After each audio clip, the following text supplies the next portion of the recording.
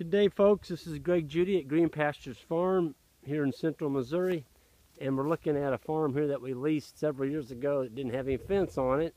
We came in and negotiated a 10-year lease, and we built some new fence on this. It's 120 acres, and we've been running cattle on it and sheep for several years now. I wanted to show you, this is a very economical fence. This is high tensile, so we've got 5 strands here on this wire. You get a close-up here. These posts are, those are 6 foot or 60 inches long. They're driven in the ground 18 inches. That gives you 42 inches sticking out. So your top wire is about 40 inches right there. We used to have 48-inch tall perimeter fence, and we would catch deer. Deer would hook their feet on it, especially young deer, and you'd find them. They'd be tangled in your fence. So we went to this 40-inch top wire here, and we really like it. This is effective for sheep, pigs, goats, and cattle.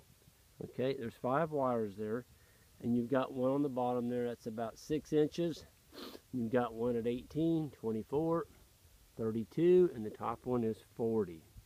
Okay, very effective fence. I wanted to show you our fasteners though. This is pretty cool. We don't use cotter keys.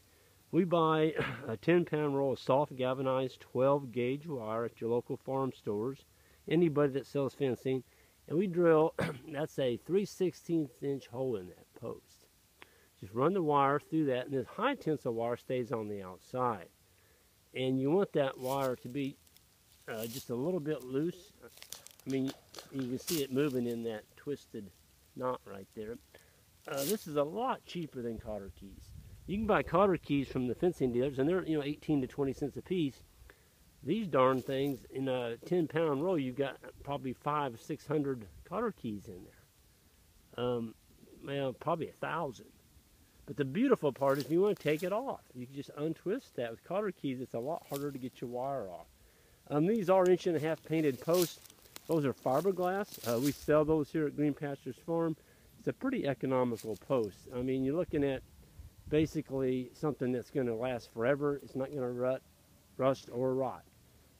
Again, this is what it looked like across the road, and now it looks like this today. This is Judy signing off. Everyone have a great day.